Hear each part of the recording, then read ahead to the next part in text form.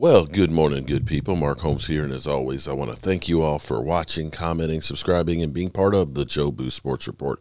Without you guys, as well as you ladies, you know that this literally does not work. Welcome to Draft Central. Here we are, of course, day number 2 of the draft. I'm wide awake. I've got my coffee and so on. And we have an interesting clip here. A lot of people are, analyzing and trying to figure out what happened last night, the draft. Did the Cowboys panic and end up grabbing a guy that, some people thought maybe should be a third rounder or a project, the most penalized player in college football and so on. But Jerry Jones actually has an answer to that, and we have to thank Damn, Gina. Damn Gina for updating me this morning. Let's go to the clip of what Jerry Jones said to basically prove to you guys that he had Tyler Smith as their #1 offensive lineman. Let me put it like this. We have both of them. This was printed 3 days ago below him. Both of those players are below him. Can you see that? Let's look at Stephen Jones. I'm not going to show him.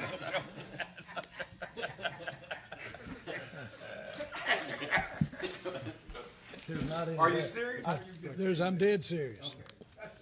I'm dead serious. No, we really did have them rated below it. No, we really did. Both of them. I'm answering your question. Well, hey, man, let me just say this. The other part is I'm looking. Good news is most of those I don't players see. are gone. I'm trying to see who's on here. Most of them are gone. That's the good news. But if you take out the quarterbacks, it won't be anybody on here. Let me put it like this. Let's listen to that one more time. This was printed 3 days ago below him. Both of those players are below him. Can you see that? Don't show them that. I'm not going to show them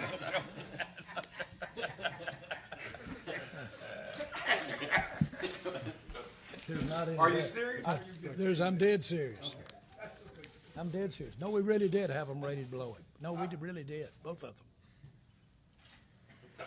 I'm answering your question.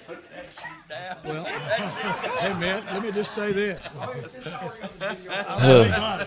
The other part. Here's the interest part. Good news is most of those I don't players see. are gone. I'm trying to see who's on here. There wouldn't be, but if you take out the quarterbacks, it won't be anybody on here.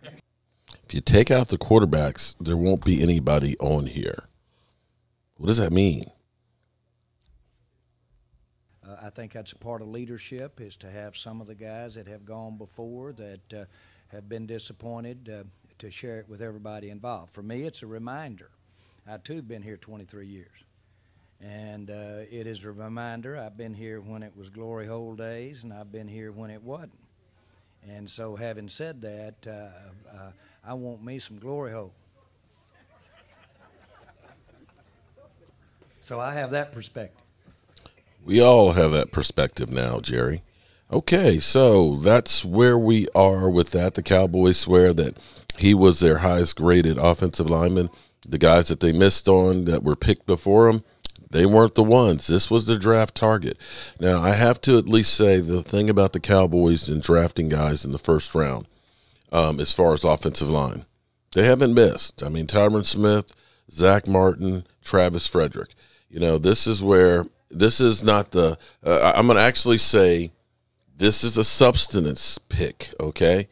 This is not the jersey seller. This is not the sizzle and the fans in the stands and the ones that you get excited about. But these are the kind of picks that actually make a team. The Cowboys' offensive line, the Great Wall of Dallas, if you want to call them that, the greatest offensive line in football, as some people have been trying to say for the last couple of years, has not been that for a long time. It has not been that. And this may be the rebuilding of that offensive line. Tyler Smith, I believe, is going to be the replacement for Tyron Smith. So we're just going to get tongue-tied. Smith and Smith, the law firm of Smith and Smith. We'll see. There's still, here's the good news. there's still a lot of really good players that are out there. This is the draft that you use to build your core. This is not going to be the big sizzle type, the skill players. And it always pisses me off that they say skilled players. I'm going to tell you, when you got a guy who's about 280 pounds that can move, that is fast, is running a 4.7 40, there's a lot of skill in stopping that guy and not getting your quarterback killed. But this is the kind of draft that in the second and third and fourth rounds that you can probably end up getting some really good field guys. And the fact that the Cowboys didn't, take this number one pick and reach for, the sizzle type pick, I'm actually happy about. And with the Cowboys, until they prove me wrong, they've been pretty good for the most part at picking offensive linemen. I mean, they did find Terrence Steele as an undrafted rookie free agent who is now our starting right tackle and a guy you look and say, yeah, he's pretty good. So I'm going to go ahead and trust the process on this one and see how it goes. You really can't judge a draft until 2 or 3 years down the road when you see, are they getting that big contract? And since the Cowboys have drafted more All-Pros than any other team over the course of the last, 10 years, I'm going to give them the benefit of the doubt. I'm going to give them the benefit of the doubt. And at least I'm happy that we did not trade up for a wide receiver because I did not want to have to pull the Rashid. And by the way, you Giants fans, I'm disappointed in y'all. I feel cheated. I feel cheated because Rashid was not here. I feel cheated because Bad Dog ended up, turning off the volume at the so that way they could do a live reaction. And man, get out of here with that stuff, man. Give me that. Give me the juice. And since hey, if you're going to dish it out, you got to be able to take it too. I'm going to put out my meltdown when we lost Jordan Davis. What? Why did we get a wide receiver? Why did we get a wide receiver?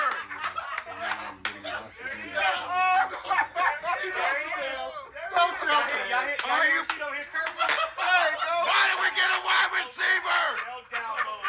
Oh, they got your. Oh, damn, he a dog though. Oh, shit, he is a dog.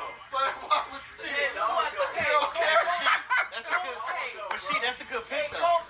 Be sure to tune in tonight. The live stream will be kicking as always. It will be the call-in show, so you can be part of the studio audience. Give us your take, your thoughts, and your reactions to everything that happens in this draft. We had a ball last night. We ended up, Ava Hagood ended up winning the Joe Barty signed by Michael Irvin, but we have a print that's also signed by Michael Irvin, as well as some other gifts we'll be giving away for each pick that the Cowboys make. So I hope you guys tune in tonight. We will see you then. Not penalty. You didn't see It when went they. all the way down to 0. They didn't call nothing. Now they're going for it again. It should be 5-yard penalty.